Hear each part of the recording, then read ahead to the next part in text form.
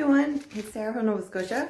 I'm doing a painting today on a 36 by 48 canvas. It's huge. Look at this thing.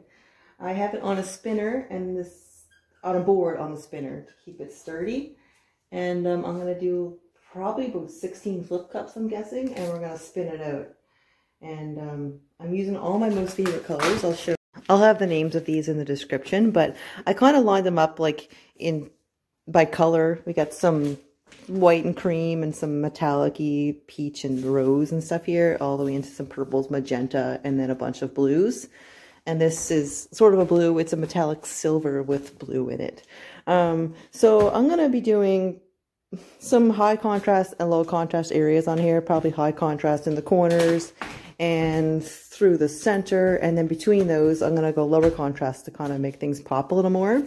Lower contrast, I'm going to pick more of my medium shades of color, and obviously the opposite for the high contrast. High contrast, you want the most extreme color changes, so you're going to pick the more dark and light colors together. So say like you're going to have a really high contrast if you use, say this dark blue with the white, that's huge, but you're going to have less contrast, say if you use like these two, you know what I mean? So, and if you have trouble figuring out like how dark your color is compared to the other color, I mean, sometimes it's obvious, but other times it's not. You can just take a picture and put it in your photo editor and turn it into grayscale, and it just makes it super easy. All right, so I'm going to use a black base.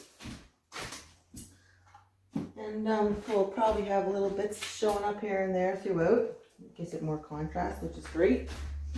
I find when I put black in the cup and mix it, it just ends up making gray, which I've done, and it was because I wanted gray to happen. But usually I don't, and I just don't like the way it shows up. It ends up making a big, huge black spot in places, and it just doesn't seem to want to be even. So I find if I just do a black base and then leave some negative space from it, then it's perfect.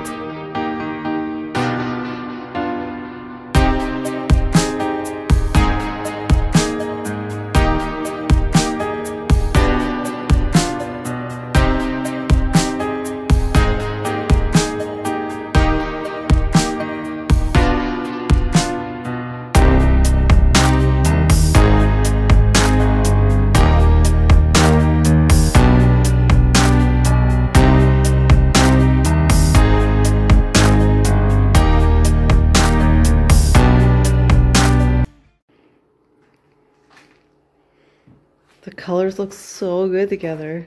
I'm really happy with this.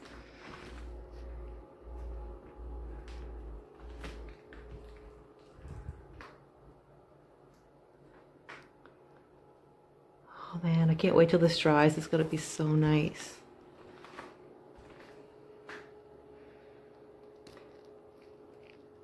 And here it is dry.